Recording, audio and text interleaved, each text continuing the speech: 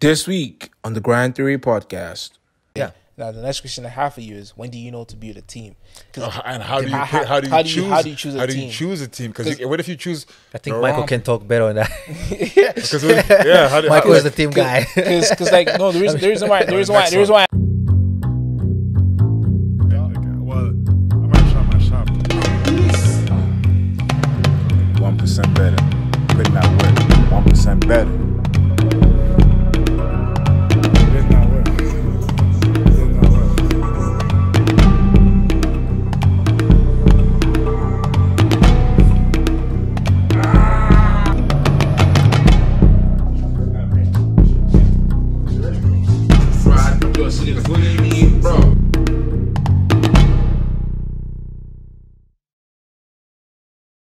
Yo, We in the building. guys. What's going on, my man? I'm doing good. What's popping? This guy has me on this chair with no back support. Bro, I Man. had to go through the struggle last week. What you mean? You're lucky I have a strong back, huh? That's what we use to do all those stuff.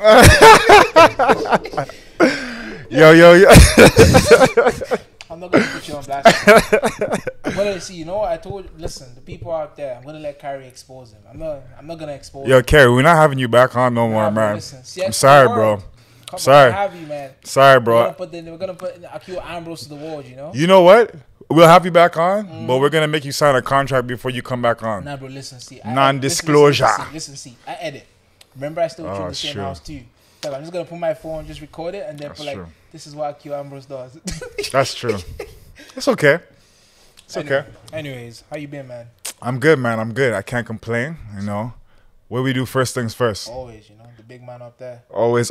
First things first. We got to give thanks to God. Yes, sir. Because He is the reason that we could be here in the first place, to do the podcast, that we are alive, that we have energy, you know, everything like that. So, first things first, we want to thank God for giving us the ability to be here, for our guests, our listeners, everyone out there. So, first things first, thank God. Yes, sir.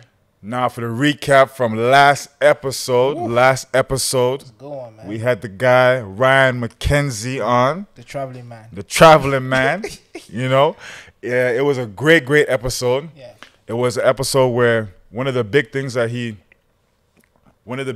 brought up was being the freedom to be yourself. Yeah. You know, the freedom of being yourself, staying true to yourself. Yeah. Not only that, but also traveling, you know, getting to travel and experience different things, because when you travel, you get to experience how different people live. You see different cultures, different styles, different everything, you know? I remember the man saying he wish he went to Croatia alone. You wish you went some places you want to go alone, you know? So no, it was a great episode. Lots and lots of gems. Make sure you guys go and check that out. But today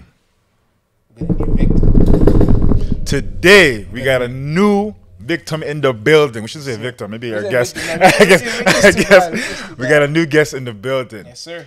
So today, our guest is originally born in Rwanda. Africa, man. I like and they came to Canada around 12 years old. Came to Canada, and they wanted to become an artist at age 14. Jeez. And not only that, but from that passion that he had as an artist, he decided to do audio engineering, where he did a portion of his audio engineering at Grant McEwen, and his other half he studied at I might mess up the word of this called Pixel Blue University. Bless. Not only that, but this guest that we have on has his own podcast, which is called the Building Bridges Podcast, where actually on the episode they were able to interview the Commissioner of Police. So make sure you guys go check that out. Not only that, but he also has his own studio, the Commudio. So without further ado, let us introduce Alain Intwali. Nice. Gee. No, I'll put the sound effect. Don't worry. The clapping sound effect. Need some glasses. Oh, okay. Nah, I see. Yo. You know, Yo. This guy messed it up. Messed up the mic. What he do? So my guy Thank you for in the having building. me. I like the choice, the hat, the bucket hats. You know, we out here. You see, these Look guys, at this guy. they left me alone. I got Yeah, people out there spying on you to make sure you're not pull up and I'm You wearing. know what I'm saying? Bucket hat, all black in the What is building. he wearing? You know. I don't blame him though. You know, after I shit him so much and then the middle You know, spot, that's why. This guy shaded me until I lost all my hair. Can't even take this hat off no more. I actually don't usually wear bucket hats. I never worn one. But Really? today I was just, you know what? I'm going to just rock it. I like this. And then I See, come out and I'm like, hey, inspiration. hey, You know what, listen. though? I messed up. I should have taken a fisherman hat. You should I have. should have. I You messed should up. have. It You is should what have. it is. It is what it is. Anyways, you ready? Yes, sir. Don't Oh, worry. I almost forgot. I almost bro. forgot. Nah, we need to get that, bro. For real. We That do. night, bro. We do. I told you no medal, cause bro. We're gonna I chase- want medal. bro, I we're want it gonna to be chase- real, bro, we're man. gonna chase the guest away, bro. Listen, Like, we didn't come on no Hey, fake let's do it. podcast, man. No fake podcast, man. Let's get it. Straight Yeah. dissect Let's it, get it. dissection time. sir. So, my man Alan, What do you do? tell us about what it was like being born in Rwanda, what it was like growing up, and tell us some of your most memorable experiences or memories from back home and from growing up. Well, it was a rough start. I was born in the middle of the famous genocide. Oh, Yeah. damn. Yeah. Okay. So Let me. where pretty much both my parents were the group that was being hunted Really? and killed. Damn. Yeah. When I was born, it was towards the end of it. Okay. Yeah. But it was still one of those scenarios where the hospital I was in, it was still protected by the army. And, there was like crazy security checks, right? That's scary. Yeah. So I was pretty much born on the move. And grew up, 2, 3 years old. I'm seeing, there's like gunshots all over this box. Because, the genocide is officially done, but there's still like the leftovers. Yeah, after And effects. they're now. kind of cleaning up at the last minute type thing.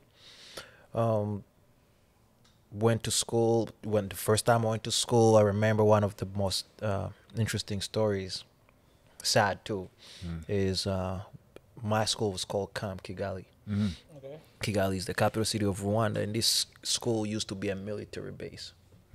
Yeah, so they cleaned up the top part and they made it a school. Okay. But the side on the south still has tanks and all that stuff.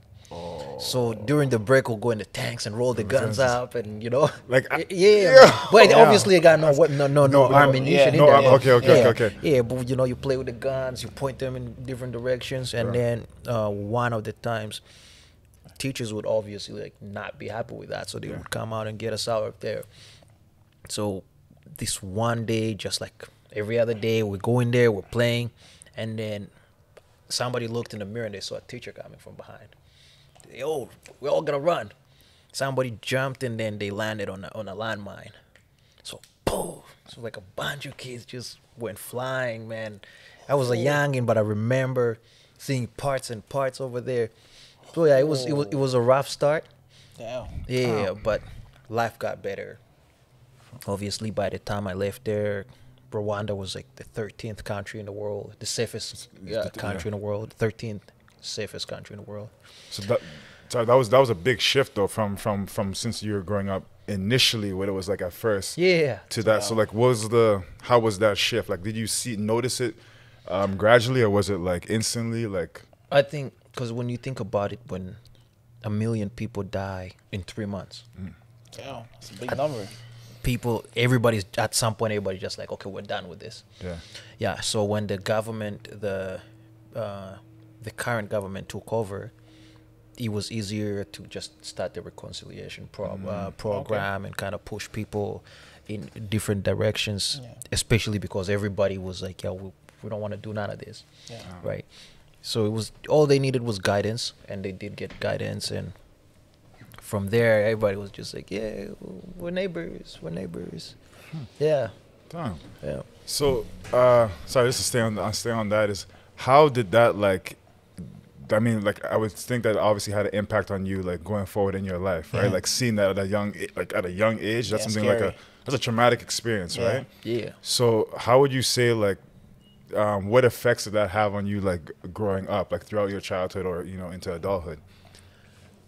It shaped my it shaped me in ways that I'm starting, even like the older I grow, the more I start looking back and I'm like, oh yeah, these stories that they're telling me, now it makes sense why this part of me functions the way it does. So there's a big chunk of it that I still have to unfold.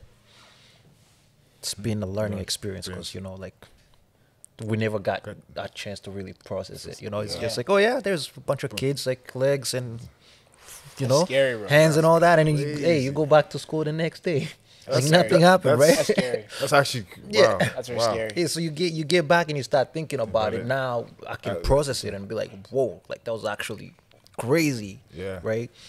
And also just teach you resilience, man. Like hold together, and I think I'm one of those like biggest optimists, and I think it comes from that too. Just seeing how a country literally was like went to shits, and then within like a period of like, if you look at Rwanda right now, it's like an exemplary country, right? So that kind of brought that optimism out of me. And, yeah.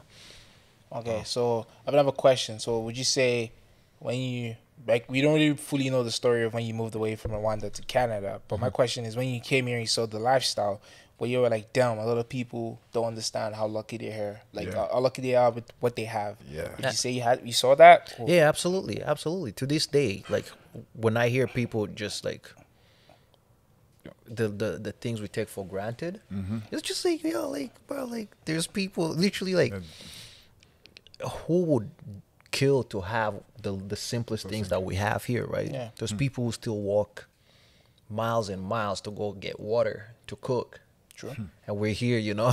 Yeah, True. just wasting water and stuff Yeah, like when that. you even the basic like electricity. Some countries don't have 24/7 light. Yeah.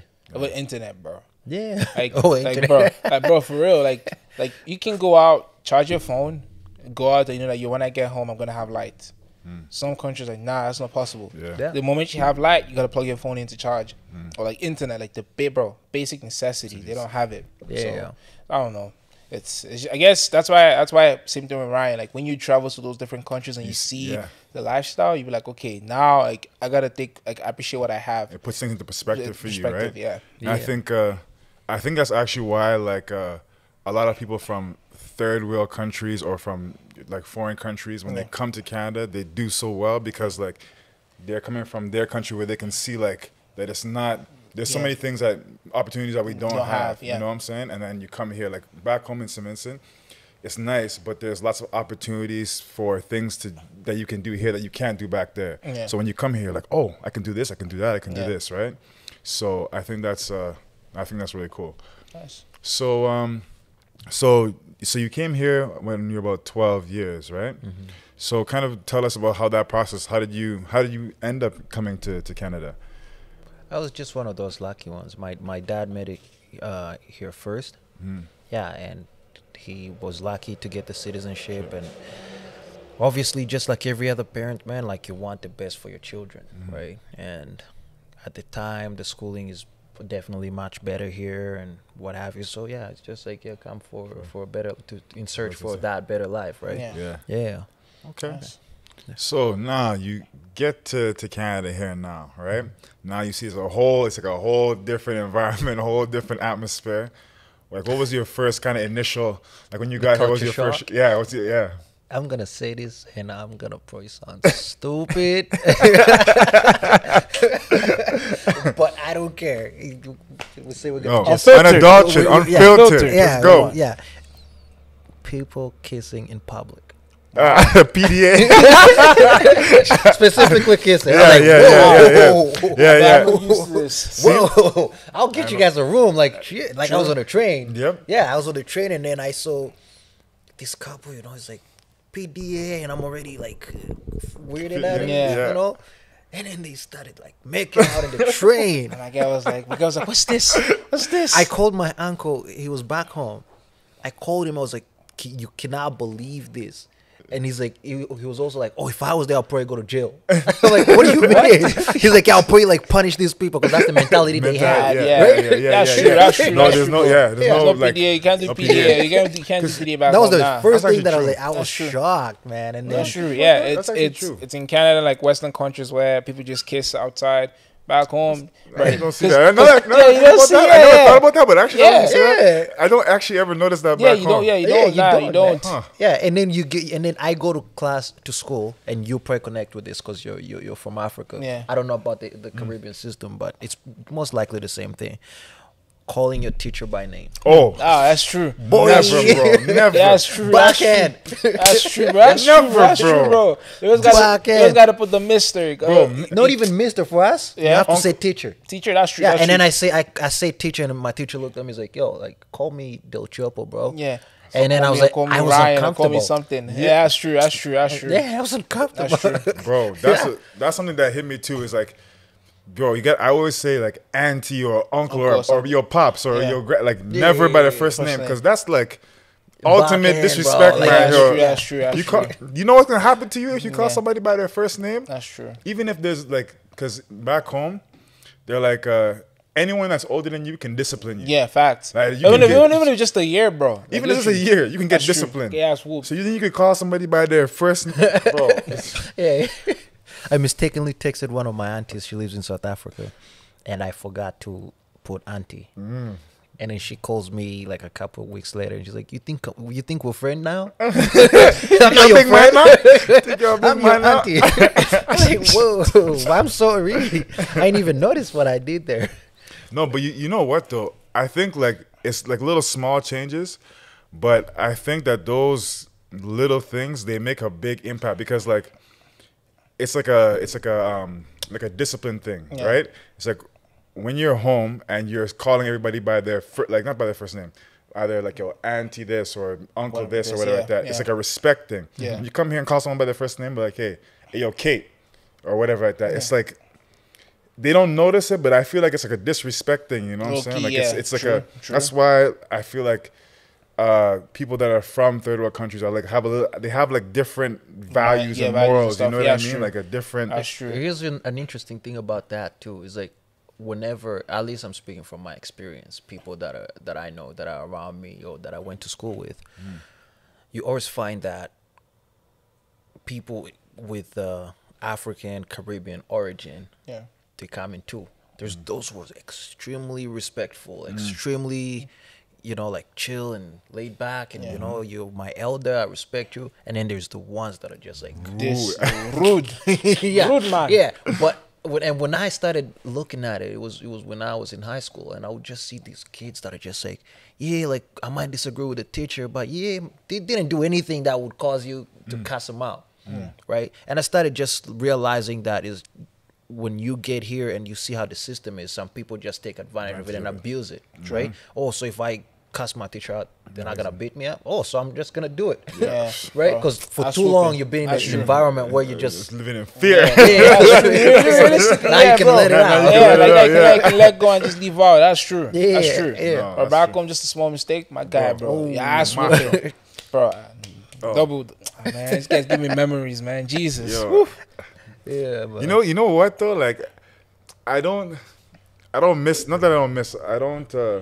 I don't regret any of the beatings and none of that I got when I was back home, man. Because I think that stuff, like, if they didn't beat me or they didn't discipline me, you would probably got worse.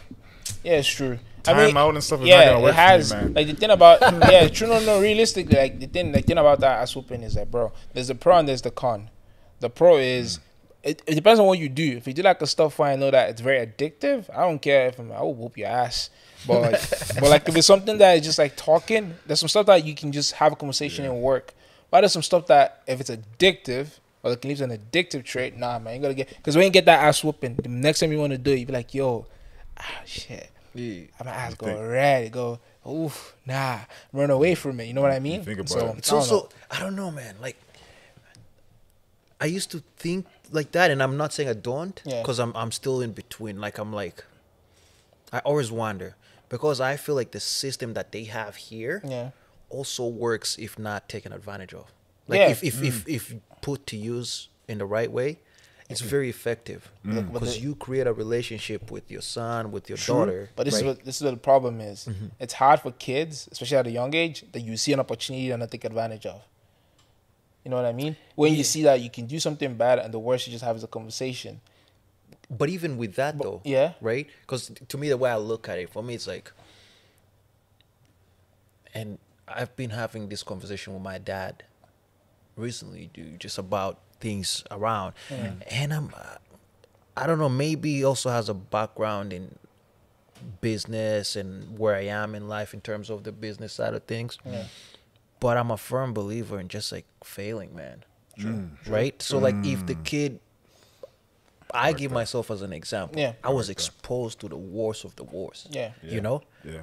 I was in circles where they would do like all kinds of drugs, man. Yeah. I'll be that guy sitting in the middle and I'll be passing it to the next person. Yeah. But never, not Yeah. once have I touched any of that. Yeah. Put it on my mouth, Yeah. right? So, and that's that relationship that I built with my parents, Yeah. for example, right? My Yeah. dad was never one to beat me Yeah, a whole lot, right? Yeah. But he would just sit me down and tell me, hey, this is the this pros, this is the cons of this thing, right? And if you choose this, this is Your choice. where it's gonna take you. Yeah. If you choose this, this is what's gonna happen. Yeah. Right. And since then, it was more of like, okay, I was always given choices, Yeah. and then I would choose this or that, right? Yeah. But when I chose that, even when I chose the bad thing, the first thing he always asked my mom was like, "Does he still go to school?" My mom would be like, "Yeah." He's like, "Okay, he's gonna be all right. Just give him time." Yeah. Right. And once you build that relationship, With them, it because you helps. gotta do these things, man. You gotta fail. Imagine the things that you look back on and that shapes you today. Yeah, true. No, And true. if your parents Oh, no, knew that definitely. you're doing them back Oh, then, definitely. Oh, no. it would have I been a agree. different case. Oh, right? no. Yeah. No. Like, I agree with you. Like, it helps. Like, the biggest thing I just think is, like, knowing your kid. Like, because, like, for example, your dad probably understood you. You knew that even if you made your mistake, like, whatever mistake you made, you still had the ability to still bounce back from it. Or you still have the ability to, like, still respect that freedom. Because it is a freedom, technically. Yeah. You know what I mean? Because, like, especially if you're still living with them, it's a different, like, it's still a freedom. But like, what I'm saying is, like, a lot of kids, from what I've seen, is they give them that freedom and then they overuse it. That's what I was saying about that ass whooping. Because, like, if was, for example, I have a kid where, oh, you're free to go out with your friends, whatever, but then you overuse it and then you disrespect that freedom. That's when the ass whooping comes in. There's gotta be a balance of Like, both. yeah, there has to be you a know what balance of both. Like, because you can give them the freedom, but I'm like, especially when you're growing up, when they give you so much freedom, you don't know what to do. I mean? You know what I mean? You know what I think? I think every kid is different. Yeah. Because not every kid needs to get whooped, right? Yeah, that's what I'm saying. But yeah. like, I know for me personally, You have talking to me is not gonna work. Like, Yeah. like it's just not. Like, I'm stubborn, right? Yeah. So like, if you talk to me, or if like you put me in timeout, I'll probably just jump out the window or something, or like do something else, go back out to the same thing. Yeah. So me getting those Ass whooping, yeah, it was needed. like, because I Yeah, it was in like, needed. yo, I don't want to get this again, Yeah. even though I still did it, but it taught me helped you. valuable lessons, Yeah. right? It made me more disciplined with it. But it's Yeah. I think everyone is different because I Yeah. don't think everyone needs that. So, Like yeah. my sister wasn't getting beat like that, right? Yeah. She was getting talked to, but like it was effective for her, Yeah. right? So I think everyone is Just gotta just find out. different. Just figure out what works best. By either you have a conversation 1-2 times. If it fails, try the ass whooping, I guess. Yeah. Yeah. But honestly, that stuff, like, low key though, it did it like instigate like fear in you though. Sometimes it really did. It did. Especially when you did something bad and you wanted like, hey mom, hey dad, I'm trying to do this. You'd be like, that's the only downside from it. But I feel like this is why, like what I said, I was conflicted on where I stand on that. And I think I lean more towards the like building the relationship without the physical punishment, because what I find, man, is as you grow, you start resenting your people, right? Because they've installed fear in you, right? You don't do this not because you don't want to do it, but because you're afraid of getting hit, Yeah. right? And if that's the reason why you're not doing it, how long will it take until you actually be like, yo, F this. Yeah. I want to do it. And now you're the outcast, right? Yeah. How many of these girls that we see that are very controlled in their households Yeah. daughter of a pastor, right? Yeah, true. Oh, you go to church and then 3-4 years later they have a child with no husband, like all of these things, right? And this is that time comes where they're just like, yeah, like, okay, enough is enough. And then now it has to be violence, right? If I walk out of the house, you have to physically come on, attack me. Yeah, we have to go at it, right? Yeah. That's where I think most of it leads, and that's why for me it's more like their conversations can be adjusted in a sense. Yeah. More serious, less serious. You just find different ways to get into that conversation mode. But definitely, man, because I can't say that I regret any ass whooping I've gotten, man. I cannot say I do.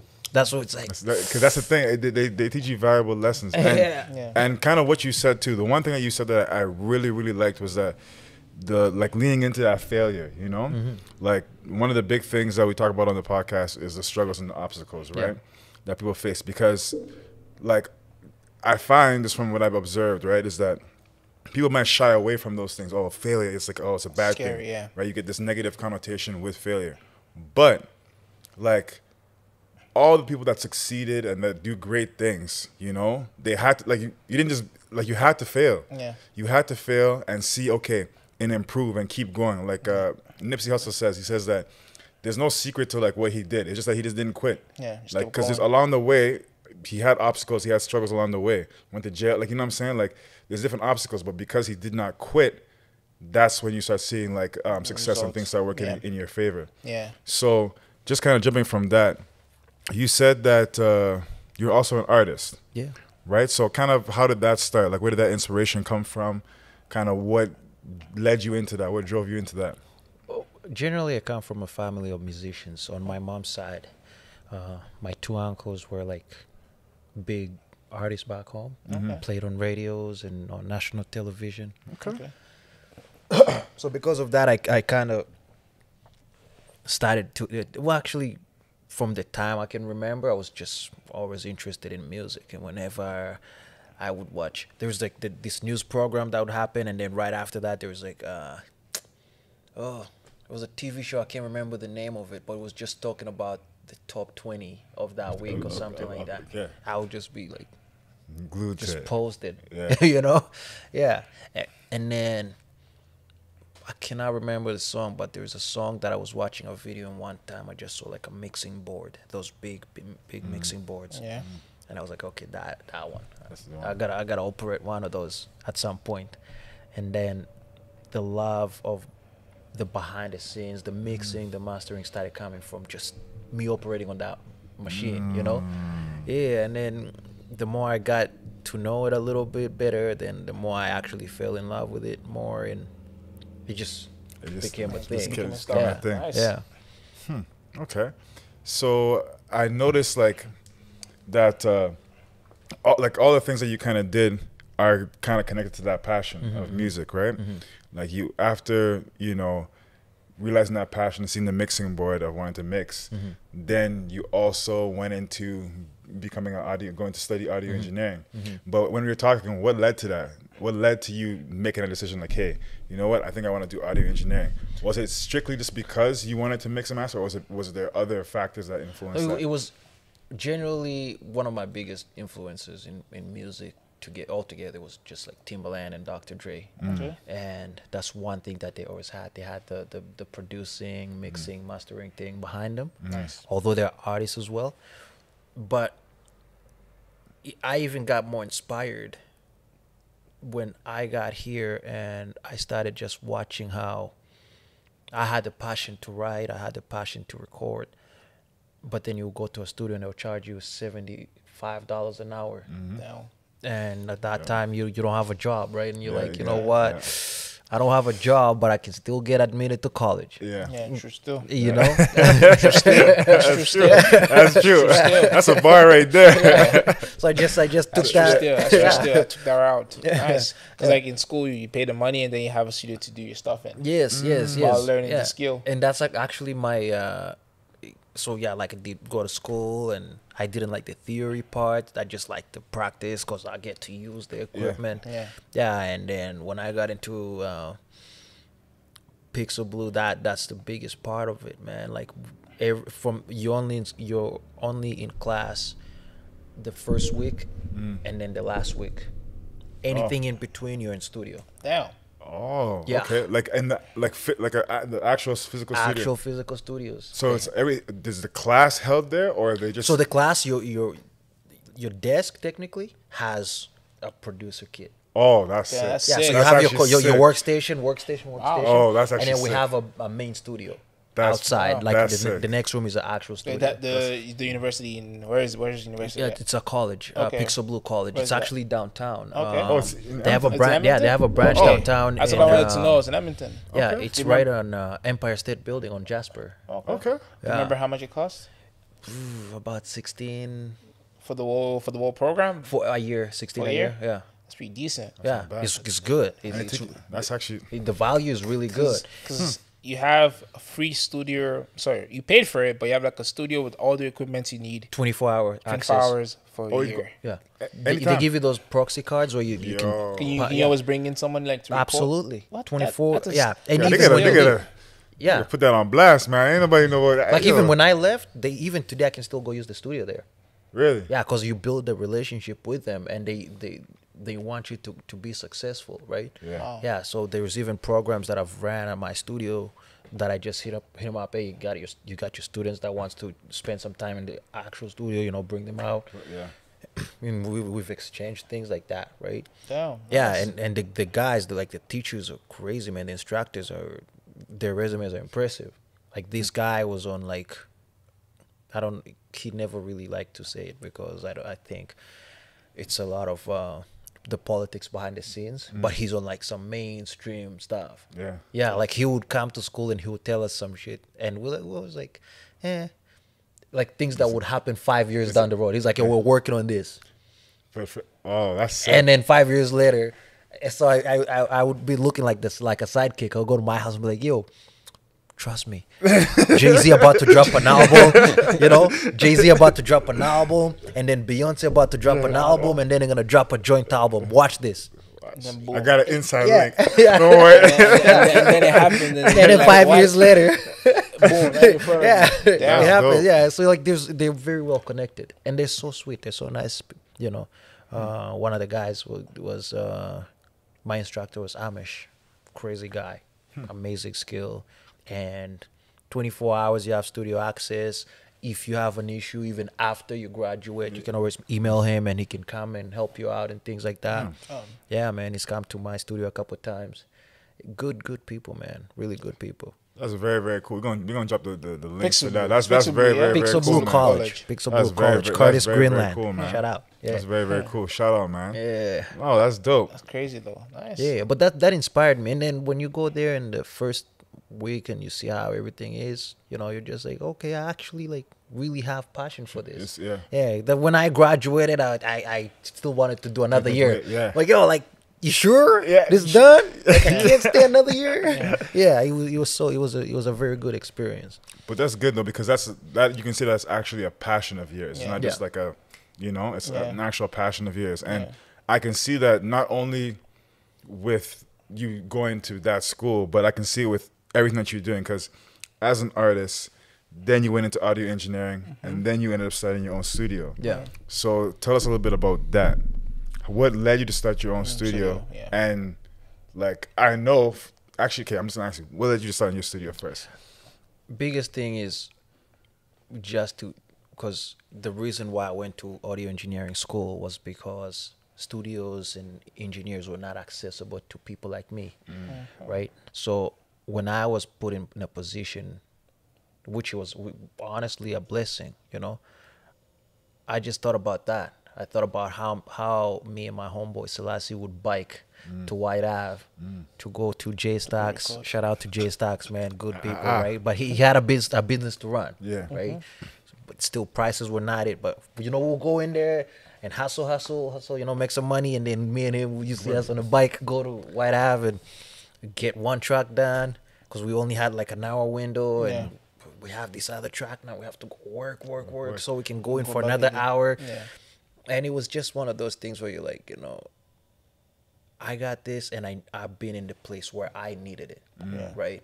So if I have this, why can I not let people use it and make it accessible to those people specifically? And that's why the commudio specifically, the name is Community Studios, two in one. I noticed that. Right. Yeah. So. And that was the purpose, the intention behind The it. intention behind it was to get the youth, the youngins, man, in the studio and just get him. You don't even have to record. You can watch me mix. You can watch me master. You can, we had people come through and just paint. Yeah, we just wanted to create a spot where it's just like, the tagline is a space where community meets in the studio, right? And yeah, you pull up even you don't have nothing to do. You want to be inspired by artists, just pull up. Because it gives you a chance to see other different People at creatives work. in their element, doing their thing. Yeah. So that was the goal, and obviously things happens in terms of like the pandemic, in terms of like rent, in terms of like, and that's where you can never look away from the finance aspect of it, right? But to me, where the line draws, where the line is drawn is, are you asking more than you need? Because then that's when you start making it not accessible to people, right? But if you need this bottom line to function, if you get this quota, you're good, right? So why make it harder for everybody else? I got a question for you on that. So okay, you have to be able to make enough money to cover your expenses, right? Yeah. But you also want to provide a service. Like, your intention behind making the commudio is to have a studio where you can have community, give young people a chance, give people a chance to come in and watch that art, right? So how do you balance like paying for your expenses and making a profit with like providing the opportunity for people without like because you're trying to make money still, but you're also trying to like, how do you balance that? So you do. I think it's the same stuff, like probably running a business, but also giving back to the community. Yeah, I guess. I get the answer is in the question. The answer is balancing. Even though the question is about balancing, but the answer is literally balancing, because you have to just. The reality is you need money to function as a business. That's just reality, right? But the community aspect of it is when you start looking at things like scheduling, right? Saying, okay, Monday, Tuesday, Wednesday is open for community. Thursday, Friday, Saturday, Sunday is business as usual, right? And that's when it turns into a studio, for example. Just looking at models that works for both, and just creating those windows that are specifically for this community, and then these other windows specifically for this community, and separating them, because the moment you start mixing them up, it also becomes a problem, right? Sure. Yeah. So if this is community, then this is the window for community. If this is money, right? And you've come to one of our events that we put together with La Conexión. That's one of those ways to give back. Charge was free. Like, you don't pay nothing. You just come and dance. Expenses on us. And, if we do make something off the bar, we make something off the bar. But the whole idea is to just bring people out and give them a good time, right? Yeah. I like that a lot. I like that intention behind what you're doing a lot. My question that I have for you is, so you're doing lots of different things, right? Audio engineering, you're running your studio, you also have a podcast, you're doing other things as well. So what would you say is like the most important, I guess, like personality trait that someone in your career, your industry should have to be successful? I don't know. I can guess, because I'm obviously not at the level I want to be. But there's things that are just a given, right? Like, you gotta be consistent, for example. That's just a given in anything that you do, right? You gotta be passionate about it. And you gotta you gotta wake up wanting to do this thing, right? And your heart has to be in the right spot. Because if you're doing something with this end goal, but in your mind you have another end goal, that is different from what you're telling people, then somehow it collides, you know. Oh, always, Yeah, and it collapses at the end of the day. So you just have to be true to yourself, and then once you find that one thing that you're really about, be passionate about it and be consistent. And just Skills from man. I don't know if Work. I don't know if you follow him, Patrick Bet David. I don't know if you've heard of him before. No. I should look him up. Literally what he just said. Same idea. I think I was telling you. So he has like a 20 rule. So the first 20 years of your life, try to avoid any crazy stuff. No jail, don't be in a car where you can get caught having drugs, something like that, or having a kid, whatever. Avoid that. To the next 20 years, it was like find one stuff and focus on that stuff. Like put 100%, something you're passionate about, and put 100% of that into your life, like into for the next 20 years. And it was like, I'll tell you the crazy goal. It was like by the age of 40, it was like have 100 million in your account. Like not the net worth, like how much you actually, like your net worth, how much you. When I heard that, I was like, yo, that's crazy. Like, but then he said something. It was like, there's no way as a man, like if you or anyone actually, you focus something for the next 20 years of your life, 100% that you can make it, especially when you're consistent. yeah. And then if like that was so it falls back to like what you said, where you were like passion, like you gotta be consistent, stuff like that. So just Yeah, write that it's on my about head. consistency, and it's like on the other side, it's also knowing when to quit, and that's another big thing, right? True. And that's where we started when we talked about failure altogether. Yeah. People associate quitting with failure, and yo, I'm not a quitter. I'm not. But like like the definition of insanity is doing the same thing. over and over, expecting a different result. Like how far do you go until you start realizing, yo, like I gotta. So I have a question. Right. Maybe I don't know if it'll be the same stuff you want to say, but my might be the same, might not be the same. But my question is, when does someone know when to quit? Cause like, Yeah. it might be. This is how I see it. It might be you might be bushing like working hours for the next 5 years, different clients. Like when am I gonna get there? And it might just be the moment you quit. It might be the clients after you quit that you might get that you might have that breakthrough. So my question to you is, when do you think is like okay, when you get to this point, it's time for you to quit? It's different for everybody.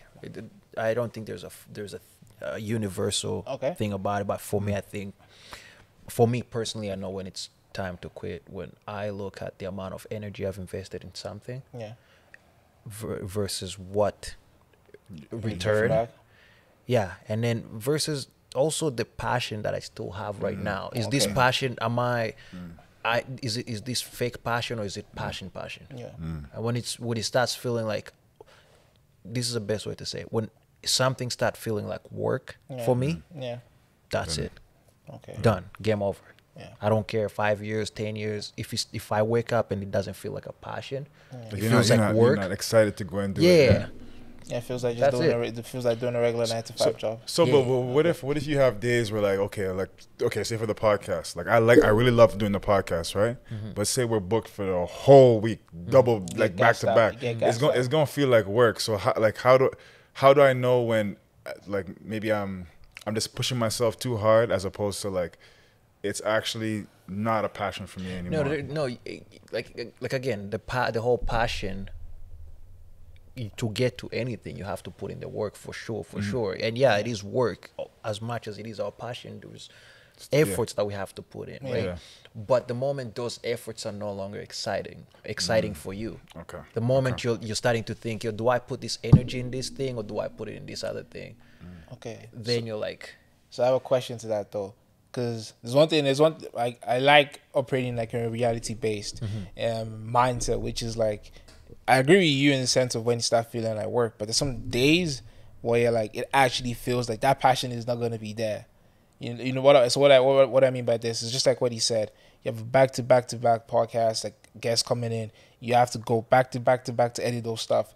At that, it's gonna get to a point where it's gonna feel like work. You're gonna be like, I want to take a break from this. I think where I see things differently from y'all is. For example, if I'm in your shoes, for example, given that example, the reason why it's starting to feel like work is because you're here doing the podcast, and then going behind the scenes and editing, and then doing the marketing, and then doing everything, right? And that's when that division of labor is important. So, for example, for my podcast, right, I have literally my job is to pull up, invite the guest, pull up, sit down, talk, and then Dave, we call him Soundman Dave, grabs it and then cuts everything. I hate editing video. Yeah, and then we go back and forth with the audio. I would put input here, I'll put input here. But generally, everything is always good. Dave is an amazing sound tech. He's an amazing engineer Shout himself. out to Dave. Yeah, Soundman Dave. So, so like if for me, I understand that my passion is not editing video. My passion is to come to this mic and talk about this issue. Okay. So I guess what you're saying is, so I'm gonna follow up with a question. So what you're saying is try and build a team. I'm guessing A team is important. Okay, good. Yeah. Now the next question I have for you is, when do you know to build a team? And how do you how do you choose a team? choose a team? Because what if you choose? I think Michael can talk better on that. Because Michael is the team guy. Because like no, the reason why I asked that question is because it falls back to the same guy I mentioned. Because right now I'm actually like deep in his stuff.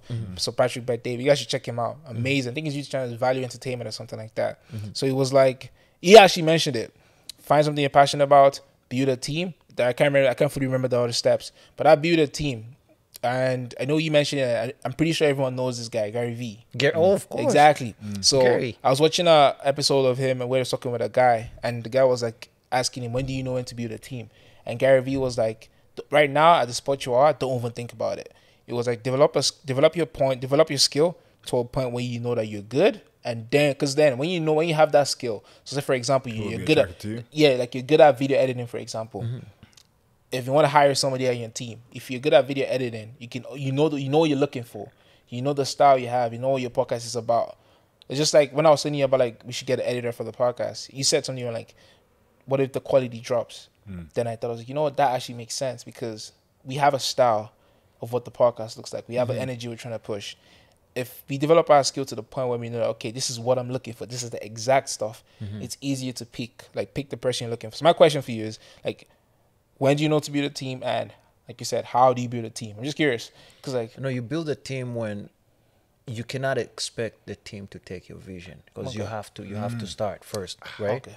You have to start. Okay. And then once you start, then when work gets too much, like you're saying, that's when you know, okay, I need to bring in somebody to at least do the cuts before I come in to edit. Okay. Because you don't want to drop that quality. Okay. At some point, that's also gonna get too much when you have back to back, right? Okay. So then you're like, okay, so I have I've worked with this person enough times that they understand what we're looking for. Okay, now you're the editor, right? This person is the video person. Then that's when you start building a team because then you start looking at how much. Because I understand. I agree with the concept of trying and walking as far as you can first. Yeah. Right. Because then you set the tone. If anybody joins you to join your team, they know what they're working into. Right. Yeah. And then from that point on, work does get too much. For me as an artist, for example, I struggle a lot with things like being a mixing engineer is a blessing and a curse, especially having passion for it. Yeah. I never turn down anybody who sends me a track to mix. I never say I have my own stuff to work on, right? As a result, I'll go for 4 years without doing a show, right? Because I'm too busy doing the behind the scenes stuff, right? But say the moment I started realizing that I might have to get into this situation where I just put everybody on hold, right? Or maybe bring on another engineer who's gonna be taking care of all that, right? At least for me, the steps that I had to make to address that for myself is I decided I wasn't gonna mix my own stuff, right? Because work piles up, number one, and I'm never satisfied with my own stuff. So I'm just like, you know what? To avoid that work, my job is for my own music. My job is to write and record it, and then I'm gonna send it to somebody else to do the job, right? Nice. And then also the concept of a team to me, sometimes it's like, you hire people, you pay them. Usually that's the most effective way. But there's reality. We're in Edmonton, Alberta, where our premier is Jason Kenney. That's the question. So- But that's for people in the country. You understand? For people in that, you understand. But for us, So without getting too political, Yeah. is the reality is people don't have money to hire a team, especially for if you're in the multimedia entertainment Yeah, industry, true. right? That's true. Yeah. So what you do is you just look at people like-minded, Yeah. right? And you make money together. Michael is been great with me, man. Michael joined us probably. I've known him for like years and years. We've been saying, "Oh, let's Shout out work, to let's Michael. work, let's work," but you know, things happen Yeah. and people get busy, whatever, right? But like this whole year, we got together. We have this other team, Orchard Lane Media, that does video, and yeah, it's just a team of like they don't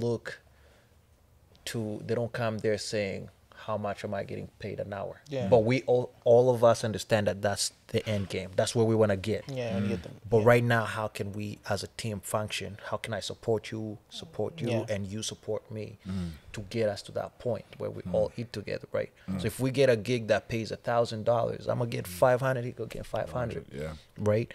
Yeah. And then hopefully what we try to do is if we get this one gig, we're trying to do the best we can so it can get us a bigger gig. Yeah. And a bigger gig. So if instead of 500, the next gig is gonna get us 1,000 a 1,000, piece. yeah. The next one is gonna get us 2,000 a 2,000 piece, piece, right? yeah. And it's just like if people are dedicated, you're talking about dedication. If you're one person dedicated, you can go so far. And I imagine if there's 5 of us that are as You can go dedicated, big. Yeah. you can go even further. Yeah, right? that's true. Yeah. One thing I was gonna ask you, you said, is that whenever when you started commudio, right? Yeah. No one is gonna have the same like vision. No one's gonna have the same vision and drive for it like you will. Yeah. Like you can build a team, but like they're not gonna have that same, like they might be like-minded and they want to build different aspects of it. I feel like in a way that it supports your vision. Yeah. But they're not gonna have the same exact vision or the same drive for your Yes. thing. So how do you realize that and then like adapt with incorporating other people with not having that, with them knowing that they don't have the same vision as you? I think the best way to look at it is to, I don't think the end game, in my opinion, is to look for somebody who shares the vision as you. At the end of the day, for me, when I think about it, is this is how far I've gone. Now I start looking at what I'm missing, Okay. right? Okay. And I can be like, oh, this person can add. I need a videographer. I don't have to say I need a videographer who has the same vision as me to make the commudio this, to make the commudio that. No, just a videographer. And whenever I need video, hey, this is the style of video I'm looking for, right? So you just see what you're missing and just see the people who have the skill, Okay. as opposed to looking at the people who have the vision, because the same vision as you. Okay. Because that's gonna be rare. Nobody's gonna get in your head. Yeah. You know what I mean? Yeah. Yeah. So I just find it more effective to get to that point where you done everything you can, and now you're at that point where you need help, and then you look back. Okay, I need this. I need this. I need this. I need this. And that's when a team functions, right? Yeah. In a sense, it's like a mini company. Everybody has their own department. Yeah. Right. Their own Okay. thing that they can- Videography. I need this. Marketing. Audio. I need this. Marketing. This. That was You know. a big one. And then it just becomes a well-oiled machine that just functions, right? You know, because I know for a fact that when you have a team, you can think, let's say, for example, in a month, you're making like 10 grand. I'm not trying to exaggerate, but when you have a good team around, you can take 10 grand to like 50, 60 a month, especially when you have a good team. Easy, man. 'Cause- Yeah, easy. Because imagine, I'll use the same example as a musician, right? You have to write your music. You have to, if you're a producer, you have to make your beats. You have to record your stuff. You have to mix your stuff, and then you have to look for shows. You have to be an artist, and then you have to be your own manager. Yeah. business- Imagine if yeah. somebody took all of that and said, "I got you. I cannot rap, but I know business. Yeah. I can manage you." Imagine if they took that off your plate, what you can do. True. Because Right. you don't have to extra stress have to That's worry true. about that. Yeah, true. yeah. So, Alan, what question that I have for you is, you know, through all your life so far that you've lived, all the experiences that you've had, and you've had like some crazy experiences from young too, right? So through all those experiences that you've had, what would you say what's the biggest obstacle or struggle that you faced? Yeah. And what would be the biggest thing that you learned from it, and how did you overcome it? The biggest obstacle is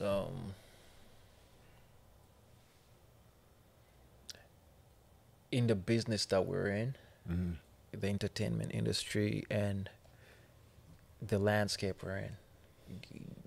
It's slowly starting to catch up. It's slowly starting to match. But biggest challenge is to come to a spot that is, say, when I first got here, it was like 63% Ukrainian, and try to sell them hip hop.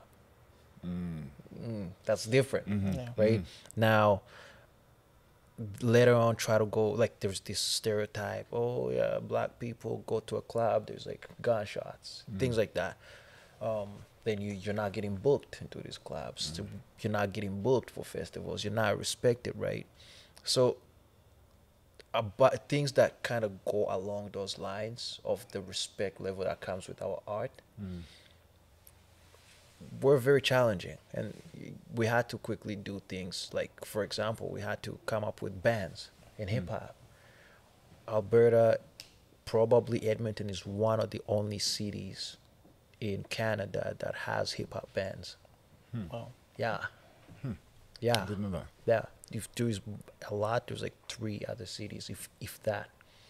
But Edmonton is one of those cities because we had to adapt. We're looking at the white folks like, oh yeah, they're getting booked because they got the bands, yeah. right?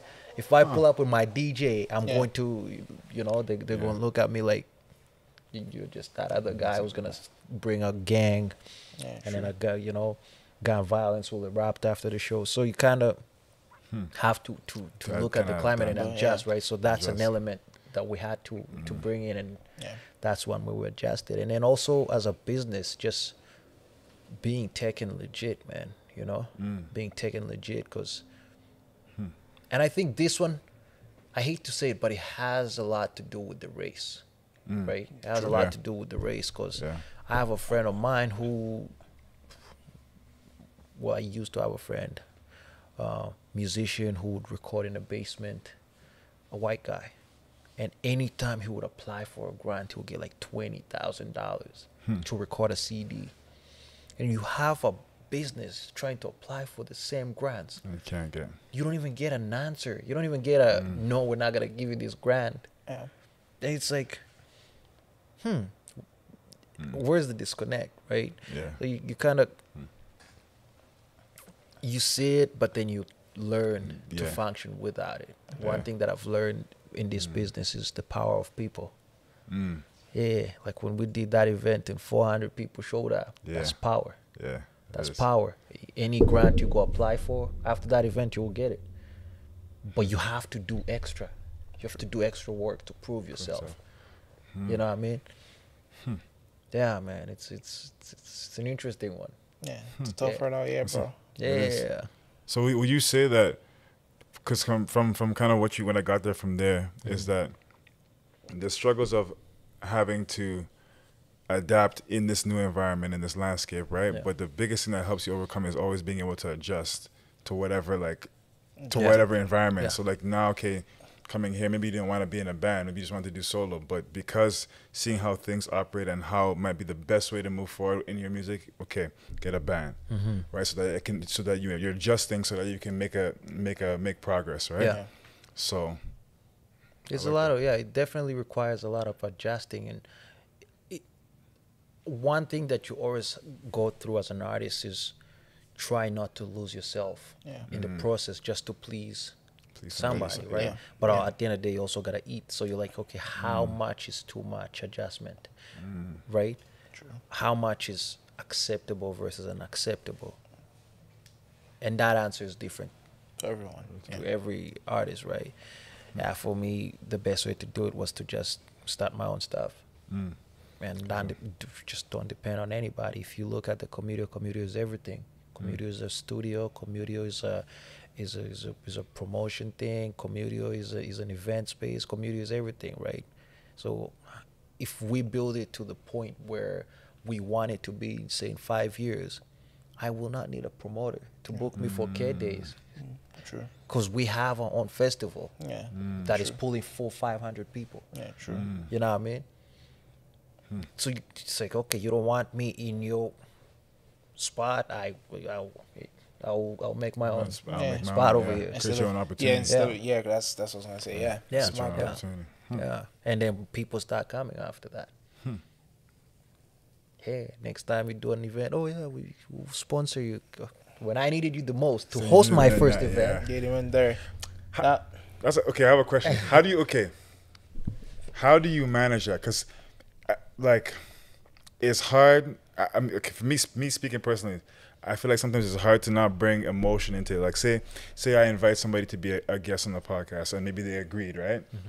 And then later on down the road, they don't show up, but they already agreed to it, you know, and they don't show up. And I'm asking them, I'm like, hey, like, are you coming? Nothing, right? Yeah. But then maybe they're doing it because maybe the podcast is too small or whatever, right? Or they don't have time, whatever. Yeah. Right? But then say the podcast, you know, it blows up now and it's big. And then they're like, hey, you know, I'm free now. Yeah. How do you manage? Because like, how do you not, like, you still have to be a business, right? But like, man, yeah, you know what I mean? I know what you mean, and it hurts. Like, okay, I gotta stop swearing. I gotta stop swearing. It hurts like a mother. Yeah. But at the end of the day, you gotta just have to understand that that's the nature of the beast. It's business, right? If somebody hits me up on a business level, I look at what, like, yeah, if you need this service from me, but what am I getting from this, right? That's it's an interactional. It's an interaction. Sorry, it's transactional. Yeah, Transactional business. Yeah. Yeah. So the same way, if I invite you to my podcast and you don't pull up, and then 30 years from now, the podcast is big and you're hitting me up, I'm gonna look what value you're gonna bring. Yeah, that's true.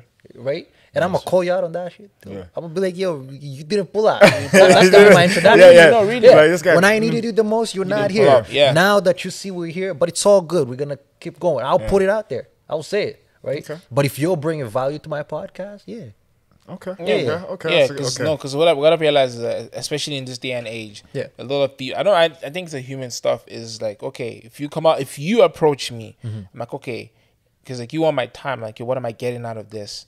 You know, that's what I was saying. Like, that's one thing I really noticed about business, especially when you're starting out.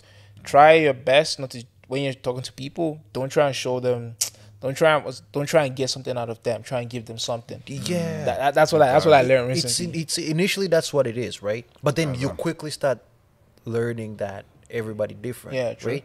And that's the key thing that I kept saying is you gotta find a way to stay true to yourself throughout anything. Yeah, because in business, honestly, your investment is your word. Yeah, you know, like there's people who would like just your word, man. Your word counts a lot. Your word counts a lot, and you gotta be able to. That's why I felt bad that I was late. Yeah. When I said 7:30, it's 7:30, right? Even just as a respect thing, I gotta respect your time, right? Obviously, things happens that are out of my control, but just those things. And if I say, yo, I'm gonna give you a recording session for free. I'm gonna give you a recording session for free, and I'm gonna give you that session. I'm gonna give you that service as if you're paying me the most. You know, and those things take you a long way, man. Just even in life, not just business. It's business, true. Yeah. But you also just get to a point where you start running into those folks that are just want to use you. Want to use you, right? I know and that's when you gotta draw that line quick. And now you gotta be like, okay, you gotta use me, cool. But what am I getting anything from it? Yeah. Right? And if I'm not, then let's keep it pushing. Yeah, that's another thing. Knowing when to walk away. Actually, is key. Yeah. It's key. It's key. Yeah, knowing when to walk away. Yeah. Once you see, and it's very easy to spot those people that are trying to use you. As long as you keep your eyes open, it's easy. Yeah, man. Because like especially when you're doing a service for them, and then they're like trying to extract more from you but not pay you more, or they're trying to extract more from you, and then they're not giving you like referrals and stuff like that, you be like, okay, why am I doing this much for these guys when they're not actually? I've done shows, man. I've done shows where a promoter got paid to book us, and there's doors. People are getting charged $50 at the door for VIP, and people are getting charged $20 for regular. And there's a bar. They're getting money, like money's coming in. Yeah. And you have this idiot coming to you saying, yo, you're performing for 100 people though. That's exposure. My guy. When you're getting paid to get My guy. Yeah. When rent when the 30th come and I have to pay rent for my studio, I'm gonna say I got exposure. I got you exposure. I get you exposure. You know when my truck runs out of gas on the highway, I'm gonna go to the gas station and be like, yo, I'll give you exposure. Like, what are you talking That's about? true. Especially like if you're getting paid. That's true. Especially if you're getting paid to book people. Yeah. And it's those things like that you just have to. It don't matter. Is it worth? Is my dignity? Is my art? Is my just me worth being here for that kind of disrespect? Especially when if you've mastered the skill, I'm sorry, get paid. And it don't even mean that you won't do a show for free, because I will, right? Yeah. But let's just be honest with each other, right? Like if you hit me up and say, yo, I am planning this show and I have no money whatsoever, bro, I would do the show. Yeah. No problem. Just be honest. Yeah, no worries. But if you're gonna have money, that's a different case. Yeah. And I might even be the one to tell you, yo, don't pay me because I know the money's too little or whatever, right? But just that honesty goes a long way. Yeah. Right, and there's a lot of those people, man, in the industry, and probably most of y'all can see it, right? Oh, so much. And you will see it with your podcast, man. Like we started with the commudio. We did this thing. It was Cabin Fever series when they locked us down in pandemic, and we're like, nobody artists have booked all these shows and they can't do them now. Okay, let's just artists wants to do these shows and people are not going out, but they want to see these shows as well. So let's just do this thing where we do an online concert series. And that was Cabin Fever series. And every Sunday we would do a live thing on Facebook. We would have the audience interact with us and interact every weekend. We would book a different artist. Man, like the first few, the amount of artists I reached out to that are my homies, bro. That are my homies. Yeah. But just didn't believe, I was like, yo, like, you pull up, man. It's usually that simple. Pull up, there's a show. Bring your band. Do this, do that. It's an hour. It's 45 minutes. It's that simple, right? No. How you tell me you're doing social distancing and I see you at a party? It don't make sense, right? And then the thing starts getting 2,000 views, 3,000 views here. Like it started growing, and I get the phone calls. Yo, that's true. Yeah, I straight up I said I don't need you, bro, because I sat down the same thing. I sat down and said, yo, what value are you gonna bring? There's no value. I don't need you. At that point, you get the choice, right? Yeah. No, for that's why I think it was the same thing when Carrie. Carrie said it was like when you start out, don't even try and get your homies to market your business. Like, come into your business. Don't look for them as customers. If they come, good, but don't look at them as customers, because like I do. Feelings gonna get hurt. Exactly. Yeah. Like, bro, nah, man. Especially when you're starting out, they're like, nah, man, you're in your small business. Yeah. Like those kind of words, but I love it though. I use that as motivation. I love that stuff. That's why you gotta separate your thing, man. Like Curry is right, 100%. Like, I hate when people come to my shows to support me. I hate it with a passion, and I'm sorry if anybody's watching and they've done it. I hate it. I really do. I'm sorry. Don't come to my show to support me. No, come to my show because you want to enjoy a show, because I am. You like my stuff, my stuff. Yeah. Not to support me. If you're there not enjoying it, I don't want to torture you. I'm sorry. I don't want no fake love. I want real love. Yeah, it's not even fake. Like, I appreciate the effort. You're going out of your way to come listen to shit you probably don't even like. That's what I'm saying. That's why I say it's fake, because like they don't like. That's what I'm saying. It's fake because like you're supporting me when you don't like it. When you can, especially for homeboys, like if you don't like it, you're like, yo, bro, like yo, you gotta work on your shit. Yeah. But then when they come like, yeah, the dances to the music And they're like, everything's meanwhile, great. Come meanwhile behind the scenes they're like, yo, dog, this guy's singing trash, bro. Yeah.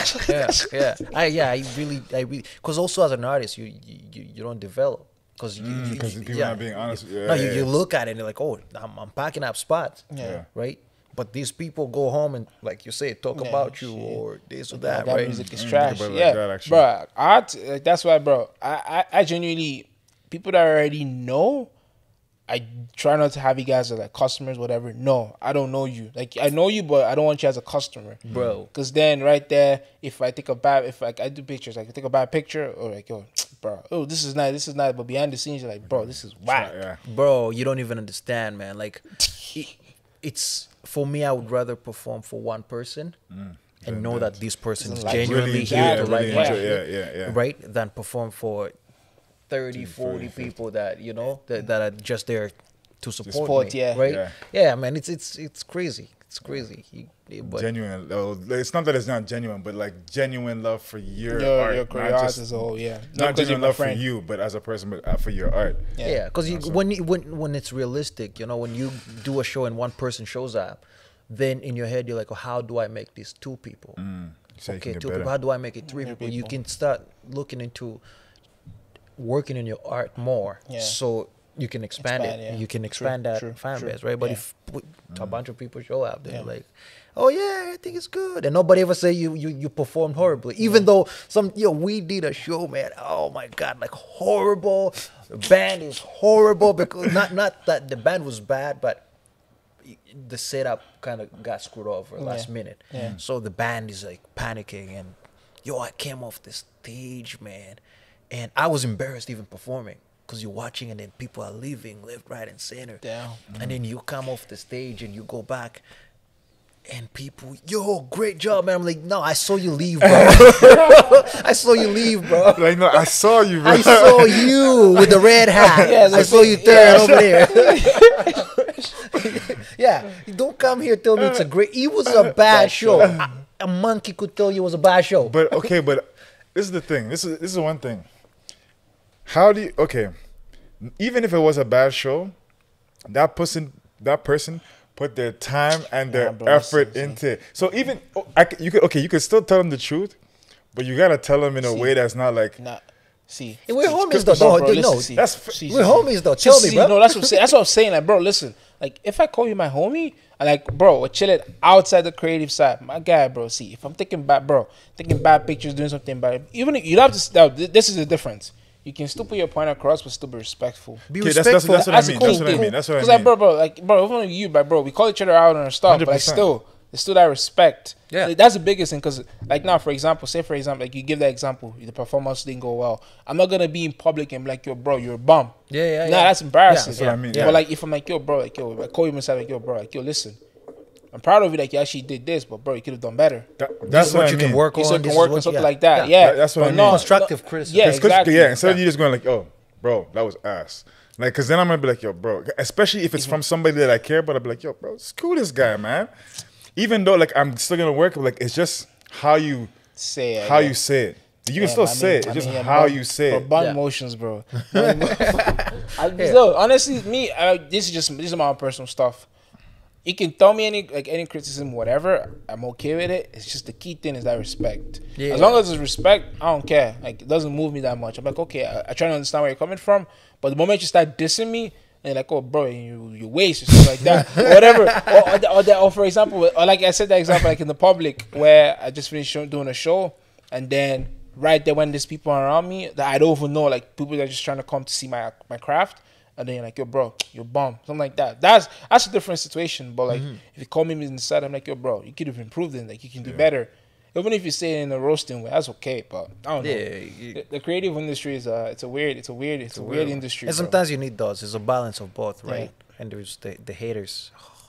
The haters that are never satisfied with anything. Yeah. I think there's people that just have Just to wanna say hate. no, not even just want to hate, but they just want to have a say. Yeah. Yeah. But you know what I Into know something. though? You know something though? When you have haters, it means you're doing something right. That's what I'm saying. You need. That's Bro, correct. you need That's it. correct. need Because that. like, That's bro, correct. I'm like to you, when I see that stuff, bro, I genuinely use it as motivation, bro. Yeah. Bro, like look it. at them like, Yeah. you know what? I It's bet. fuel. I told my boy Selassie that the other day. Fuel. He dropped this song and he was just like, he was exploding, and he got more dislikes on YouTube than the likes. Yeah. And I called him. I was like, bro, you made it. Yeah. Facts, bro. That's like 30 people that listen to this thing and chose to click the dislike button. Yeah. Effort You to put made the it. effort to click that You button. made it. Yeah. Yeah, Yeah. legit. Because you gotta, like, if you start getting that reaction out of people, that means people are listening, Yeah. right? And I'm not saying nobody. I don't think anybody sits here and says you have to like my stuff. No, you don't have to like my stuff. choice. But just give it a fair shot. Yeah. Just listen No to it. publicity is bad publicity. Yes, Yeah, sir. but Always. but give it a shot. Listen to it and judge it for what it is, right? Yeah. Don't start comparing me to Kanye West or yeah. anything like Yeah, that. for me, I'm yeah, not yeah. Kanye West, bro. Yeah. I'm Yeah. Alan. Listen to Yeah. Alan for what Alan is, you know. Yeah. True, true. And give me constructive criticism. True. I'll rock with it, you know. Appreciate it anytime, any day. Yeah, man. Sir. Anyways. So, Alan, just on that note, tell the people all the things that you're working on. You know, tell them what you're working on, what's coming up.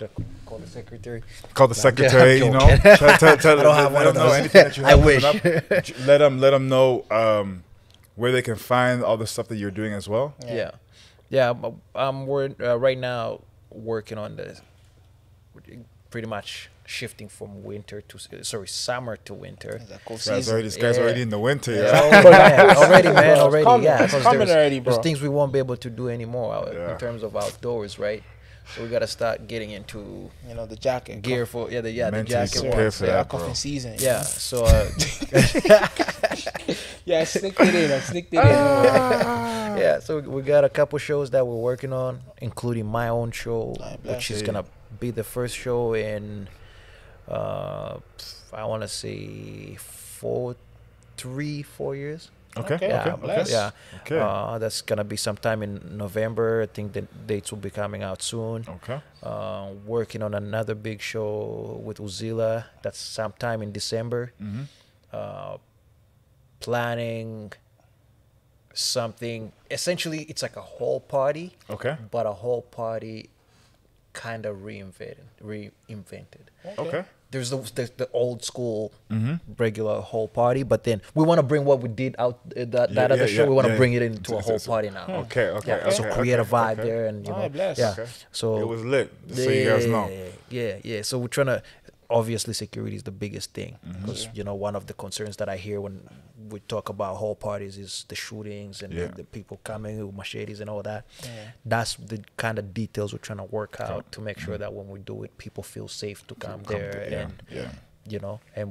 and at the same time balance it with how much security is invasive versus how much security is necessary. But we want people to feel safe, so we're working on that. Just a bunch of music for myself. Yeah, And we're gonna be dropping all those the links to so we can find the music too as well. for sure. You can find my stuff at Alain Intwali, ALAIN _INTWALI. That's a long name. Don't worry. I feel like I'm It's reading dropped. an essay every Don't time I worry, say it's my gonna name. get dropped. Don't even worry. Yeah, that's You don't want to have to remember it off the top of your head. Don't worry. yeah. That's my IG. I'm not, and people gonna hate me for this one, but I'm not on Twitter like that yet. Nah, bro. Alright, See, nah. avoid that shit, bro. I'm not on Twitter. I'm I ain't gonna lie. Nigerian, bro. Trust me, bro. Avoid, bro. Yeah. Listen, I mean, I think it's a difference, bro. Nigerian, like Twitter itself, bro. I avoid that because, bro, one tweet you can blow up in one tweet, but you can also go down in one tweet. You can see Block Twitter, bro. Bro, I go there to watch the news. bro, Who we canceling this week? run that It's getting stuff. canceled. But the good thing about Twitter is that, bro, if you post the right content, dog, you can. To be honest with you, I'm gonna sound old as hell. I'm not old, but I don't even know how Twitter works. Honestly, Honestly, bro. but honestly, I'm with you. I don't know. I go either. there, I'm like, so I can't even. I actually don't know how Twitter works. Yeah, I know retweeting something. Yeah, retweeting, yeah. Yo, I know retweeting, I know liking, that's it. I'm only looking at sports tweets, so I mean, I don't even have. I don't know, man. Yeah, but yeah, and then the commudio is the way you hear it. VTHECOMMUDIO. I hope that was correct. Boom, boom, boom, boom, Link. boom. Link. The link. Yes, sir. Yeah. Easier way. Got a bunch of things happening. Yeah, I guess just follow those, and we'll be announcing things. Don't worry, we're gonna drop all those links in there so you guys can get that. Yes, sir. So Ori, Question. Is my guy ready? What are we doing here? Oh, you thought it was good? I just did that so you get. I wanted to get everything out of you. I wanted to get you comfortable, man. So it was a trick. So it's like, Because we actually the other way before. Usually, it was a filter. If it was a filter, we gave you maybe like we think it's over. oh but nah. damn! Yeah, Okay, it's over. I feel like I needed you guys to sign a waiver. No, Because there's information No, that should not be released on camera. No. This is a good one. No, this is a good one. Okay. So this question is gonna be.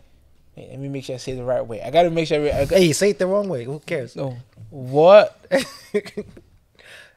Wait. Pressure now. No. Hey, What's your theory of the grind? I said it right. I said it right. Yes, sir. What is your theory of the grind? theory of the Grind. grind. What does the grind mean to you? See what I'm saying? Can I use other words like hustle? Yeah, you could. Same. Yeah, that's what it means to me. Hustle.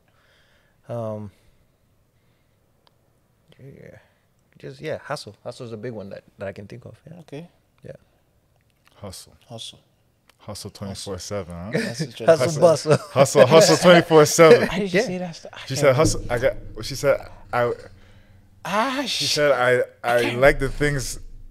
I like the things that I want to get the things that I want, or I like nice things, Yeah, something like that. So in so order I to gotta get those hustle, things, things I I gotta gotta hustle. hustle I got my 24/7. hustle is 24/7, and my grind Something is like that. I can't remember. I Yeah. can't Oh, remember. I see. So I much see. stuff. What you're Yeah, I was talking gonna about. get to drop the bars, but okay. Okay. Oh, you're trying to get me to drop bars. You see, I wasn't ready for that one. Oh, I mean, Hustle.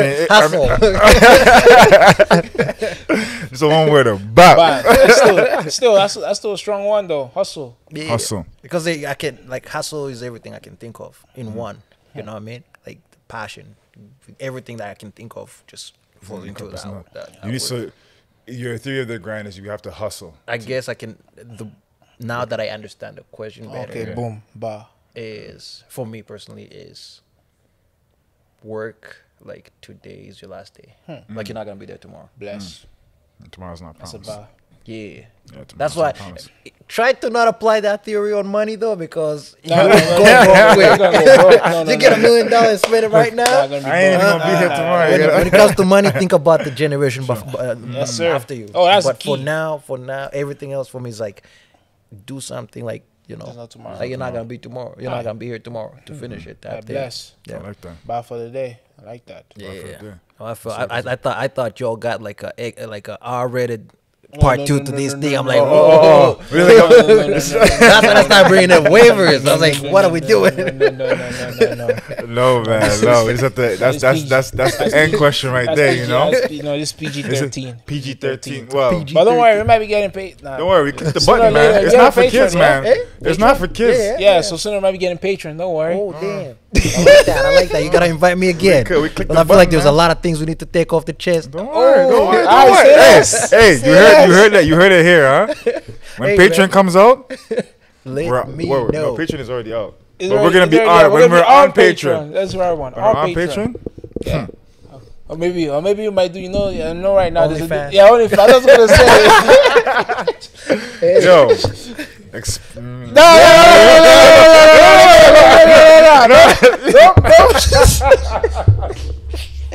I can't go behind that one, boss. I can't go behind that one. Nah.